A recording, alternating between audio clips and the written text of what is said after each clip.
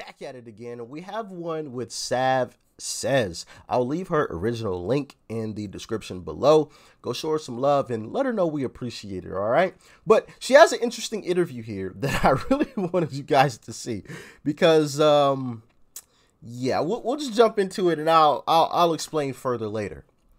Let's dive in. This is Savannah Hernandez back out on the streets of Dallas, Texas for our monthly How is Joe Biden Doing as President video. Let's go ask our fellow Americans how they think our president has done so far.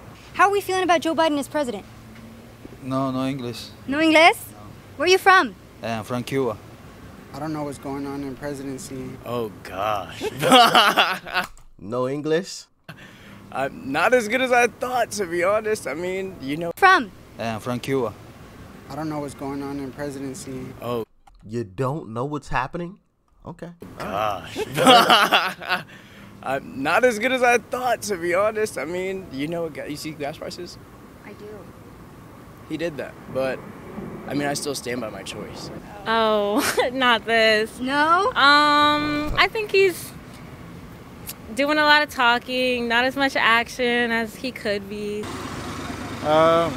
No say? Really, don't say it. No say. Really, I don't know. An interesting conundrum that I've been running into today. Not many of the interviewees speak English. I mean, the man, like. Interesting situation she's gotten herself into. Not many of the people that she's run into speak English. I wonder why that is. And it's not to say that to live in America you have to speak English, but with the current situation going on right now, Exhibit A. We've been hearing reports of a real uptick in the number of illegals coming over the border. Bill Melugin has been showing us some interesting, actually very shocking footage of the massive amounts of people coming through yesterday. But here's some stats on that. 239,416 border encounters in May. Since October, it's been 1.5 million or more. So, I mean, you see these numbers, but in addition, yesterday, Lieutenant Oliveros, who I met down in the Del Rio sector when I was down in Uvalde area and by the border, by the Rio Grande, I met him. He's sent me pictures every now and then, videos that they've seen. Here is some video. I mean, look at this, the number of people and also the number of children that are coming across. He sent me one that had a little boy who looked like he was 3 years old. And some of them are coming with parents. Some of them are coming unaccompanied, as you know. And as you also know, terrible things happen to people along these journeys. And we can end that there. You get the message. Now, there's nothing wrong with immigrating to America. We're supposed to be the melting pot, you know? So, no problem. But what we're talking about, illegal immigration, I think that's a totally different discussion. Now, when we're talking about going through the necessary steps in order to legally come into the United States, oh yeah, welcome you with open arms. But illegally, totally different story. And with this administration, there are people pouring in like crazy. But of course, I'm an ist because I say something about illegal immigration. All right. Of course, I'm the R word because, you know, I'm not for illegally coming into the country. I'm for legally coming into the country. You know, because I know how that's going to go. You know, the script has already been written. So, you know, we know how it plays out. Right. It's been said way too many times at this point. You just know the script. Oh man, how could you be such an R word, man? We know how that goes. But do you guys think that has something to do with the number of people that she encountered that don't speak English? Or do you just think it's just simple coincidence? Let me know in the comment section. I think it has something to do with the video that we just watched. But that's just my humble opinion. I could totally be wrong on anything that I say. As I always tell you guys, I acknowledge that. Unlike some people in this world, unfortunately, who don't acknowledge that they could ever be wrong on anything. They think that they're right about everything. I understand. I could be wrong. So let me know how you guys feel in the comment section. But let's jump back into Sav Says video. Like 95. So I don't. speak English. I mean, the man like 95, so I don't really know how good people really wanted him to do. As far as like gas prices stuff like that, he hasn't really been like other people in aspects. There's especially with Trump supporters and stuff like that. They've wanted more of that aspect of that type of leader that will definitely stand up and kind of cut the crap on that stuff. Which with him, he's just put literally a note out and been like, "Hey, y'all should lower the gas price." And it's like, okay, like no. Yeah, what do you guys think about Joe Biden just telling gas stations to just lower the gas price? Okay, it's not gonna happen. There's gonna be no plan of action. Talk to me about why you voted for Joe Biden. Honestly, it was everything bad and truthful at standing behind Trump when it comes to the walls, when it comes to immigrants. So I actually do a lot of border reporting.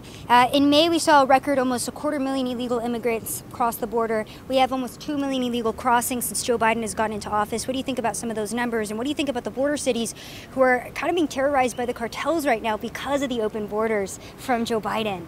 To begin, honestly, with the numbers that have gone up, I don't see it as something that should be seen as a negative towards America. We come here for a better opportunity and a better place, so I don't necessarily see it as a downfall, and that was something that Trump was standing for.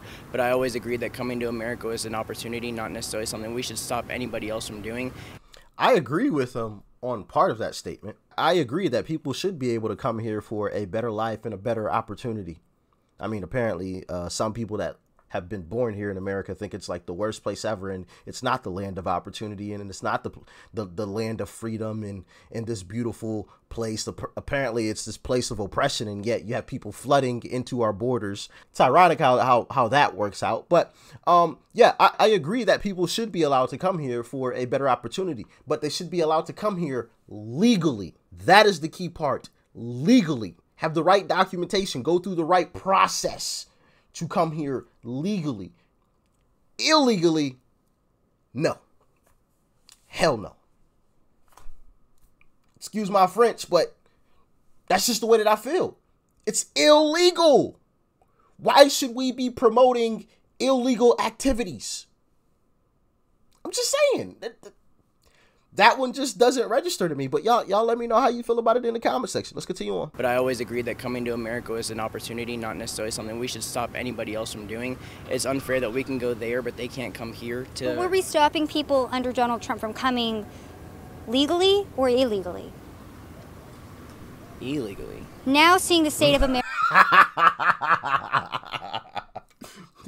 Illegally is the key word. We were stopping people that were coming over here illegally, not legally. Matter of fact, maybe we should build the wall. I don't know. You know, that probably would have helped at this point in time. If we actually had a big, giant, ginormous wall with barbed wire and everything, you know, across it, so you couldn't go over the top of it. It went like 50 feet deep, so you couldn't necessarily go under it, or 100 feet deep. However, I don't know. It went crazy deep, so it wasn't very easy to go under it. There was a process that you had to go through to come here legally, and we allowed people that went through that process to come here legally. I agree 100% with that, but let's continue on. America under Joe Biden, we're almost 2 years in. We're dealing with record high inflation. We have some empty grocery store shelves. The gas prices are kind of high. Oh, and that's going to get worse. worse. Would you vote for Joe again in 2024? Ooh, interesting question. I would be undecided. Right now, I am. I would be. I couldn't say that I could fully stand for voting for him again in 2024. I would say no. No? Mm-mm. No Joe 2024? No. No. Would have been interesting if she would have asked him, well, what about Trump? If you had to vote for Trump or Biden, who would you vote for in 24? I would have loved for her to ask that question. But shout out to Sav Says once again. Like I said, I'll leave her original link in the description. But to wrap things up here, very, very interesting statement there that she made in the middle of that video. A lot of people that she ran into apparently weren't English speakers. I did find it, the first guy did understand English at least a little bit, because he answered her when she said, where are you from? I do recall that. Biden is president. No, no English. No English? No. Where are you from? I'm from Cuba. I don't know. Yeah, that part. So they at least understand a little bit of English, but that was an interesting statement. And like I said, I think it is because of the video that I brought up for you guys. I think it has something to do with, you know, the record numbers of illegal immigration. We love legal immigration, right? We like people from all walks of life, shapes, colors, and all that stuff, you know, coming here for a better life. It's a beautiful thing. It's a beautiful thing. And it reiterates how wonderful this country is when we see people wanting to come here from other countries. It's a beautiful thing. But illegally is a totally different story, like I explained earlier.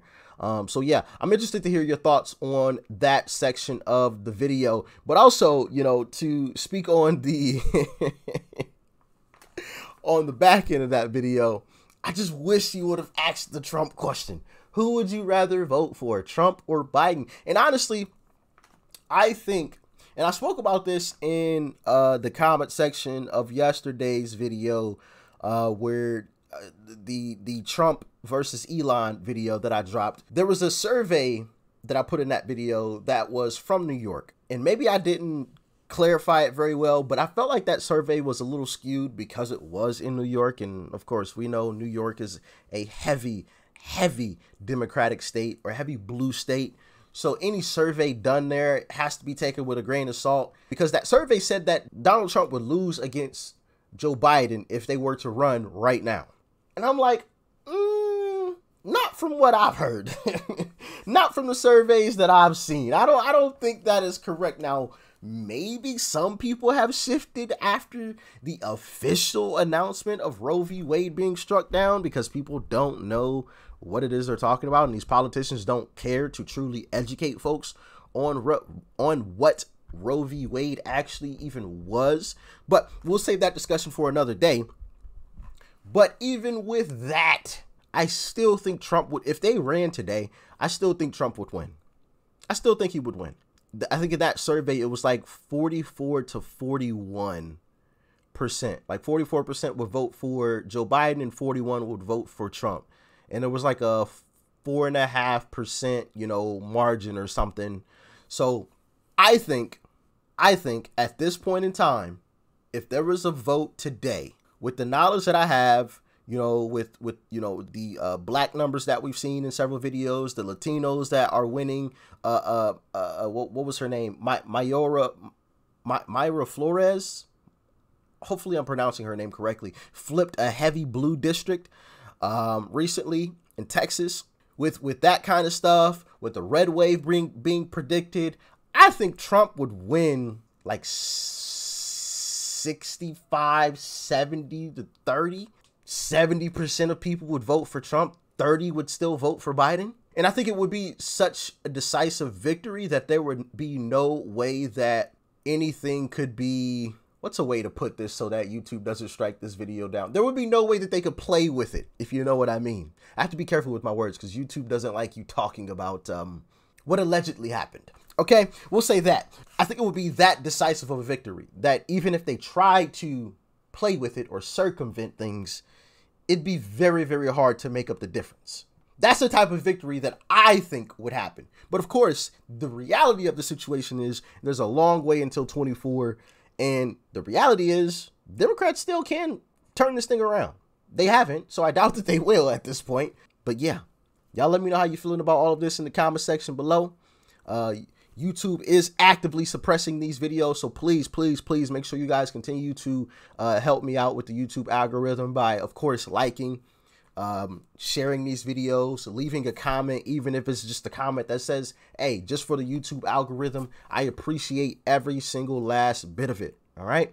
Thank you guys so much for all of the continued love and support. I'll catch you guys in the next one. Peace and love. I'm out.